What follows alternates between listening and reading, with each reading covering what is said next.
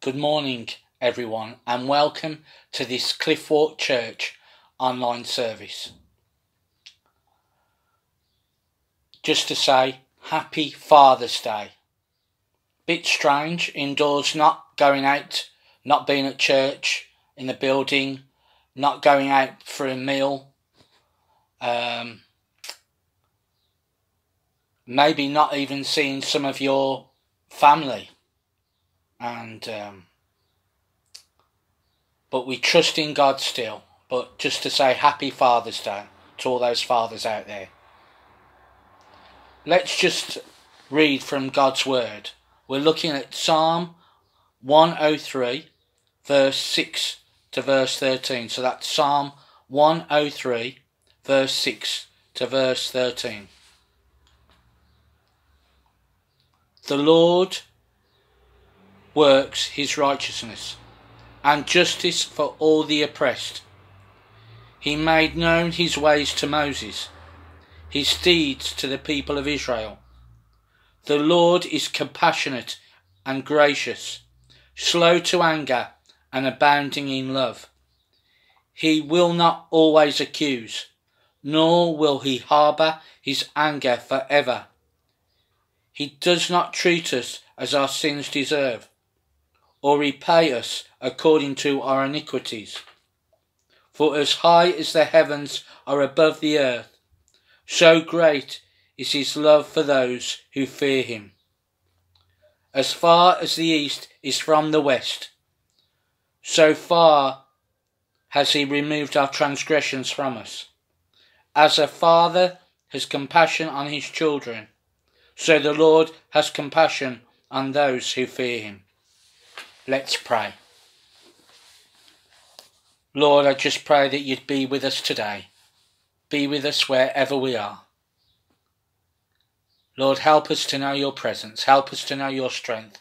Help us to know your peace and your love. Lord, thank you that you have forgiven our sin. Lord, you have forgiven our sin and you have forgotten it. You have erased our sin away. You keep no record of wrongs. Lord, help us to do the same. Lord, help us to forgive other people as you forgive us. Forgive us. Lord, help us to show mercy to people as you show mercy to us. Lord, help us to be compassionate like you. Help us to be abounding in love. Lord, help us to be slow to anger.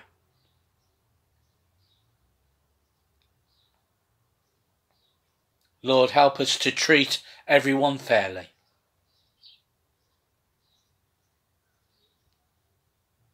To treat every single person on this earth fairly, Lord. To respect everyone.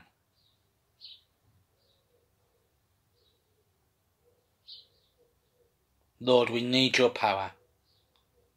We know that in your name you can break every chain. Lord, so we just pray that you would break the chain of this virus, this coronavirus, that you would break it in your name. Lord, and we just pray that you would break the virus of racism in this world, that you would break racism in your name.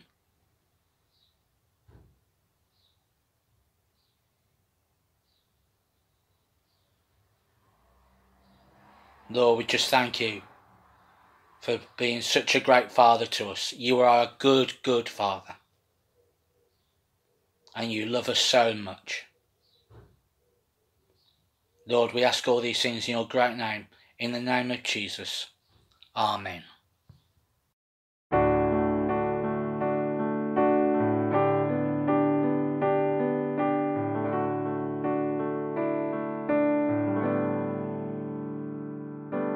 Amazing grace, how sweet the sound that saved a wretch like me. I once was lost, but now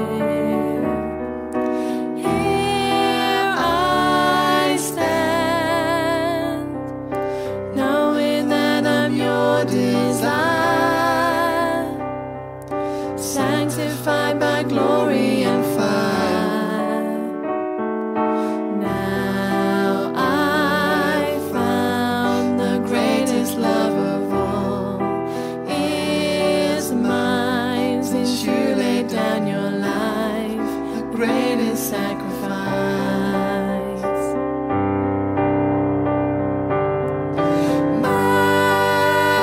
Majesty, majesty, your grace has found me just as I am, empty-handed but alive in your hands. Majesty, majesty, forever I am changed by your love, in the presence of your majesty. Majesty, majesty, forever I am changed by your love, in the presence of your majesty.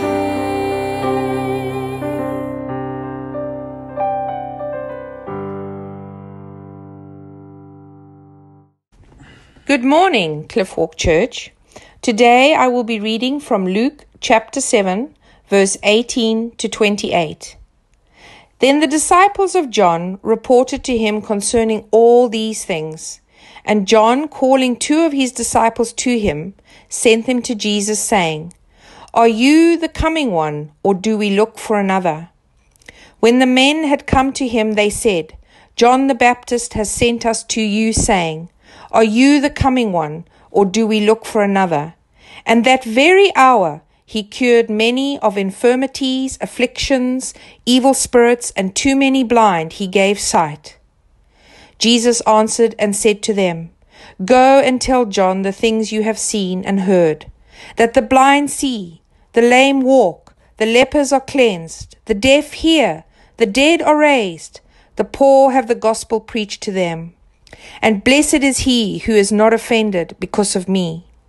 When the messengers of John had departed, he began to preach to the multitude concerning John. What did you go out into the wilderness to see? A reed shaken by the wind? But what did you go out to see? A man clothed in soft garments? Indeed, those who are gorgeously apparelled and live in luxury are in kings' courts. But what did you go out to see? A prophet? Yes, I say to you, and more than a prophet. This is he of whom it is written, Behold, I send my messenger before your face, who will prepare your way before you. For I say to you, among those born of woman, there is not a greater prophet than John the Baptist, but he who is least in the kingdom of God is greater than he. Hello everyone, nice to be with you again. Today we're going to look at the ministry of John the Baptist. So let's quickly turn to John chapter 1, starting at verse 19. Now this was John's testimony when the Jews of Jerusalem sent priests and Levites to ask him who he was. He did not fail to confess, but confessed freely, I am not the Christ. They asked him, then, who are you? Are you Elijah? He said, I am not. Are you the prophet? He answered, no. Finally they said, who are you? Give us an answer to take back to those who sent us. What do you say about yourself? John replied in the words of Isaiah the prophet, I am the voice of one calling in the desert, make straight the way for the Lord. And then we move on to verse 29. The next day, John saw Jesus coming towards him and said, Look, the Lamb of God who takes away the sin of the world. This is the one I meant when I said, a man who comes after me has surpassed me because he was before me. I myself did not know him, but the reason I came baptizing with water was that he might be revealed to Israel. So John is asked 2 questions. Who are you? What do you say about yourself? Now, if somebody asked you those questions, I wonder how you would answer. And it's important, particularly as Christians in this day and age, to have clear answers and confident answers. Because if we don't, our culture will answer those questions for us. It will tell us who we are. It will tell us what's important about us. We all know about social media, how important it is to a lot of people, how many likes they get on Facebook, how many followers they have on YouTube. These things are important indicators of who we are in our culture. And other important indicators are what kind of clothes you wear. Do you wear designer clothes? Do you wear certain brands of clothes rather than others? Do you wear designer brands of fragrance?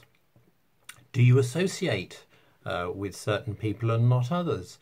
Are you in a particular line of work with a particular level of income? All of these things, our culture says, are very important indicators of who you are. But is this true? Is our importance based on our image and our possessions and our wealth? Well, clearly not from a Christian perspective. But it's important to know who we are and who we are not, because these forces are shaping not just how we think about ourselves, but how we feel about ourselves. And let me give you an example. This is a true story of a young lady who wasn't having a particularly good day, had booked in advance to go to a Christian conference. On the day, wasn't feeling like going, but decided to go, and decided to sit right at the back where she couldn't be seen.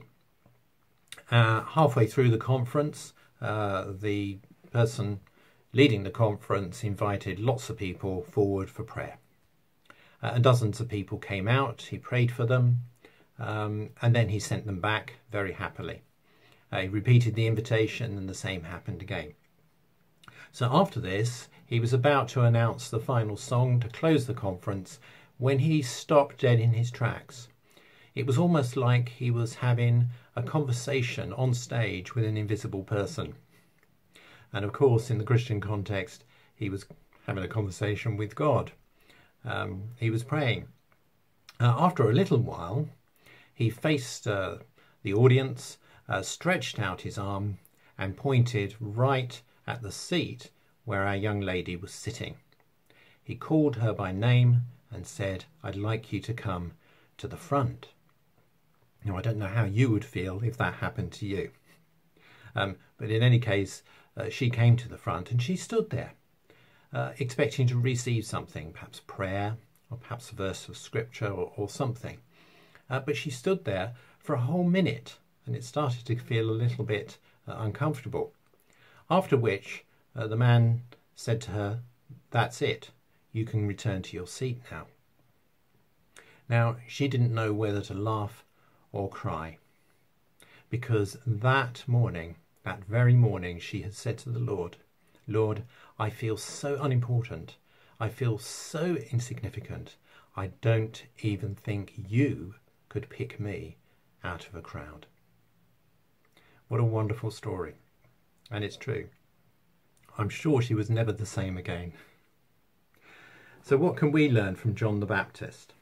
From this chapter, John 1, and from Luke's Gospel? Well, John the Baptist was able to say, "I am," but also, "I am not." This is a complex question, and we don't have time to look at it in great detail. But what I would encourage you to do is to take what we share this morning and have some time with the Lord to stimulate your thinking and to receive personal answers for yourself from heaven. Let's start with "I am not." Do you know who you are not? As we see from John chapter 1, John was absolutely clear he wasn't Elijah, he wasn't prophet, and he wasn't the Christ. In relation to how God viewed John the Baptist, he was able to say, very clearly and confidently, I'm none of those things. And he said it with clarity and confidence. When God looks at us, when he looks at you, when he looks at me, in what ways does he say, you are not? Now, this may be a strange way of kind of approaching this passage, but this is a particularly important question to get right when we start to doubt God and start to doubt ourselves. And I want to invite you to answer this in two ways. The first one is in relation to who we are as God's children, and the second way is in relation to our place in our local church. So in relation to who we are as God's children, let's have a look at Luke chapter 1. And the first thing I want to say, let's read this first, Luke chapter 1,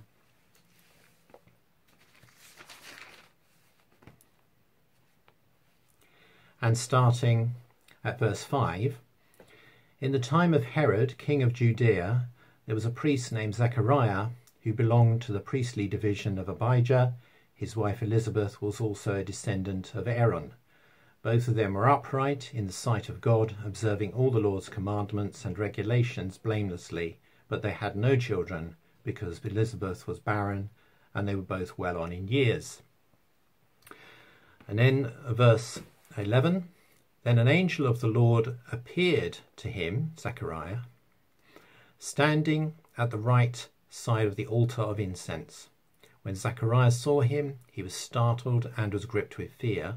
But the angel said to him, do not be afraid, Zechariah, your prayer has been heard. Your wife Elizabeth will bear you a son, and you are to give him the name John.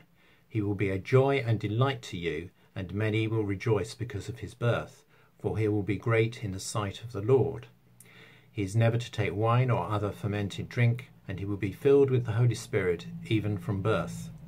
Many of the people of Israel will he bring back to the Lord their God, and he will go on before the Lord in the spirit and power of Elijah, to turn the hearts of the fathers to their children, and the disobedient to the wisdom of the righteous, to make ready a people prepared for the Lord. John the Baptist presumably was told this version of events, so he knew that he was not an accident. He was the result of a miracle, a childless elderly couple. And secondly, he was, as the angel said, born for a purpose, to make ready a people prepared for the Lord. If God told you you are not an accident and are born for a purpose, would you be confident that that was the case? But it's true. Look at Psalm 139. I particularly want to look at verse 16. The Message paraphrases it like this. Like an open book, you watched me grow from conception to birth. All the stages of my life were spread out before you, the days of my life all prepared before I'd even lived one day. I think that is fantastic. So like an open book, you watch me grow from conception to birth. And then everything, all of the days that were due to me, the Lord knew about them. He knows who we are, and he has great plans for us. You're not an accident. Don't let anybody tell you otherwise. So that was the first thing. John the Baptist knew he wasn't an accident. He was born for a reason. Secondly, he knew he was not a disappointment or a failure. In Luke chapter 7, verse 20, we see that John the Baptist had doubts about whether he had accomplished his God-given goal. So he sends a couple of disciples to Jesus and to ask Jesus, are you the one to come, or should we expect somebody else? And Jesus replies in verse 23, blessed is the man who does not fall away on account of me. In other words, John, hold your nerve. You got it right. Even though things aren't looking great, you have completed your mission. And then he says, I tell you, among those born of women, there is none greater than John. So up until that point, John was the greatest man born to women. Wow, what an accolade. What a compliment. But then, immediately, Jesus follows that by saying that you and I, as princes and princesses of God's kingdom, are greater than even John the Baptist. That's amazing, isn't it? But it's true. How about us? Do I feel I'm a disappointment or a failure? Listen to the prophet Isaiah, speaking the words of God to a people in exile who were in effect in a huge prison camp and wondering if God could be trusted to help them. In verse 1 of chapter 49, before I was born, the Lord called me. From my birth, he has made mention of my name. He made my mouth like a sharpened sword. In the shadow of his hand, he hid me. He made me into a polished arrow and concealed me in his quiver. So again, that whole thing about God seeing us before we were born and how precious we are to him. He said to me, you are my servant Israel, in whom I will display my splendor. That is God's purpose for our lives. But I said, I have labored to no purpose. I have spent my strength in vain and for nothing. We can have days like that, can't we, where we doubt ourselves and we think, well, actually, what have I achieved? What have I done? But then the prophet goes on to say, yet what is due to me is in the Lord's hand, and my reward is with my God. God sees our heart. He sees our motivation. He sees our effort. Yeah, we're not going to be shortchanged. We will receive the reward that is due to us. And I want you to notice there that he says, you are my servant Israel. Now the church is the new Israel. So I think legitimately we can insert our individual names where it says Israel. So in my case, it would be you are my servant David, in whom I will display my splendor. And I think that is what the Lord wants to do for each one of us. We bring any lack of sense of purpose or failure to God and place ourselves into his gracious hand. God says, I will display my splendor. Yeah, not I may display my splendor. Think about it. If this is the promise of the old covenant, then how much greater is the promise of the new covenant in which we are included? The Apostle Paul puts it this way in Ephesians chapter 2, verse 6. And God raised us, you and me, up with Christ and seated us with him in the heavenly realms in Christ Jesus. In order, what? That in the coming ages he might show the incomparable riches of his grace expressed in his kindness to us in Christ Jesus. We are each seated with Christ, the King of Kings, in the heavenly places. That means that God has elevated you and me to the highest possible place possible. He's not ashamed to be associated with us. He doesn't give up on us, and God certainly doesn't write off his children. You may not quite believe this, but if we start acting as princes and princesses of the kingdom, then our feelings will eventually catch up with the truth of who we really are. Our part is to remind ourselves of just who we are and to live our lives to reflect that truth. One of the ways that God will display his splendor in us is as part of his bride, his beautiful bride, the church.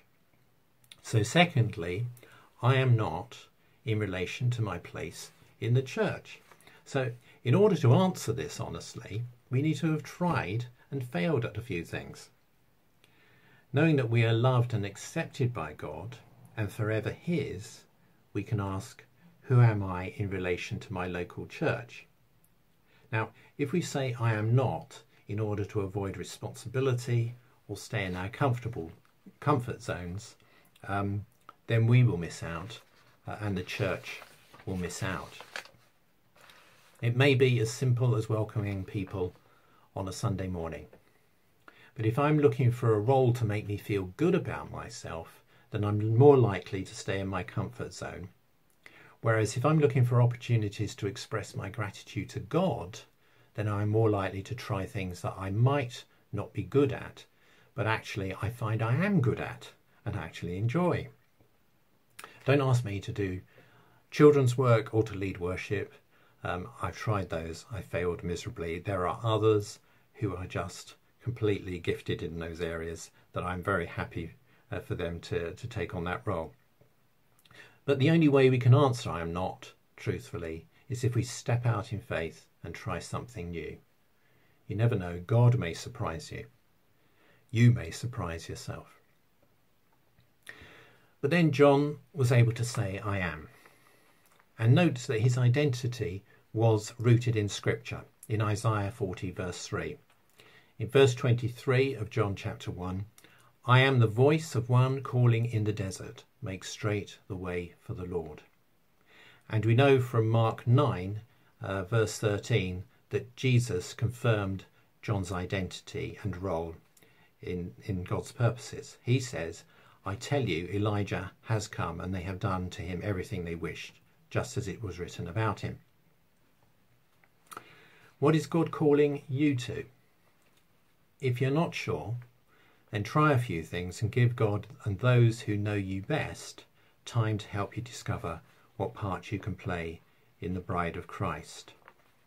A good indication or a good place to start might be the list of gifts in Romans 12, in Ephesians 4, 1 Corinthians 12. But it's whatever we choose, it's really important that we root our identity in what God says about us, so that we find our ultimate value and worth in God's love, so that we can resist the negative things that the culture says about us, and so that we can push through difficulties.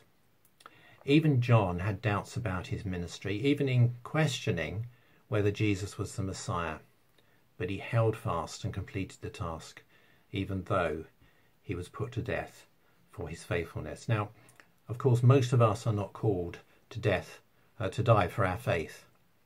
But what God says about us will help us through the difficult times, as it did with the young lady I mentioned earlier.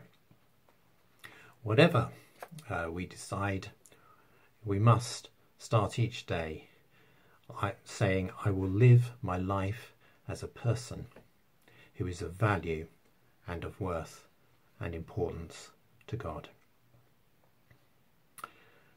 John the Baptist never lost sight of that, and because of that he became a blessing to others, including us. So how do we conclude? Because John the Baptist knew who he was and who he wasn't, he was able to finish the task, which was to point people to the one who really mattered, Jesus Christ. John the Baptist was not much to look at. In Mark chapter 1 verse 6 we are told that his clothes consisted of camel skin and a leather belt, and he ate locusts and honey. Hardly a fashion icon or celebrity chef. We may not be much to look at, but we can all point others to the one who really matters.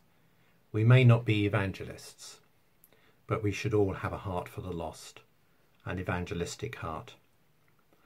I have a friend who for many years was an expert in natural history and used to meet people from other countries.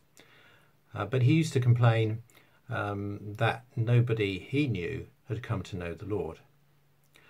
Last Christmas, a Chinese professor emailed him and said, my family and I, for the first time in our lives, have attended a Christian church in our city. And he says this, I came to realise just how kind Christians are. Kevin showed kindness. We can all do that, can't we? I invite you to make the following song, Here I Bow, a prayer. May it sum up everything I've said and be a continued blessing to you. Amen.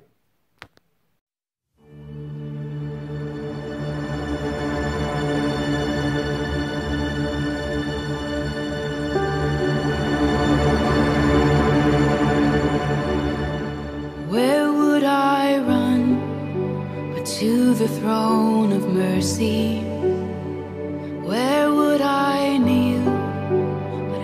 about this cross of grace. How great the love, how strong the hand that holds us. Beautiful, so beautiful. So here I bow to lift you high, Jesus, be glorified in all things. For all my life I am yours, forever yours. There is a King who bore the scars of healing. There is a Son who came in grace and truth. How great the love that carries us to kindness. Wonderful, you're wonderful. So here I bow to lift you high, Jesus, be glorified in all things. For all my life I am yours, forever yours.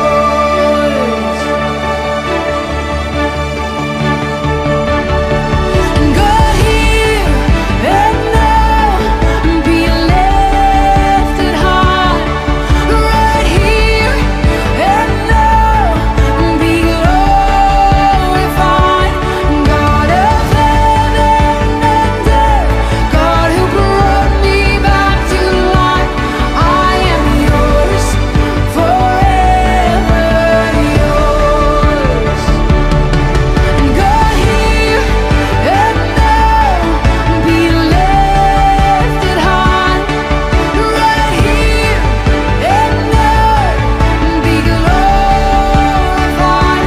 God of heaven and earth, God who brought me back to life, I am yours, forever yours. So here I bow to lift you high, Jesus,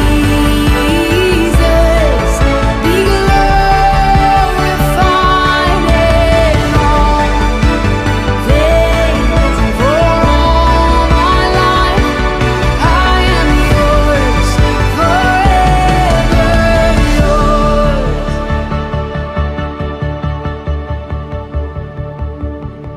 So here I bow to lift you high, Jesus, be glorified in all things.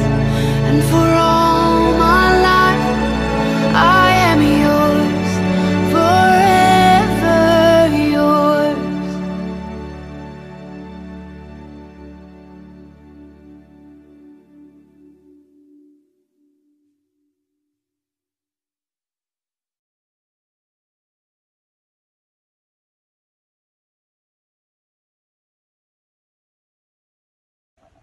Thank you, David, for sharing with us what God has laid on your heart. Let me just remind you, today is Father's Day, and so for those of us who are fathers, to each one of us, we appreciate the recognition of today for the role that we have as fathers. If this week it's your birthday, then a very happy birthday to you. This evening we meet here on Facebook in Portuguese at 6:30, and during the week we'll be meeting on Zoom in English on Wednesday evening and the women on Friday evening. And in those meetings we'll be explaining about what we're arranging and planning to do, God willing, from July onwards, when the legal position and the restrictions that are on us should be changing. So we'll start to share that information on Wednesday and Friday evening. So it remains to me to say, let us share together in the words of the grace. These words are words that Paul wrote to the church at Corinth. I'm sure they were read out. I'm sure they were spoken by the Christians in Corinth nearly 2,000 years ago, and we just join with them as we say these words together. May the grace of our Lord Jesus Christ and the love of God and the fellowship of the Holy Spirit be with us all evermore. Amen. May God bless you this week in Jesus' name.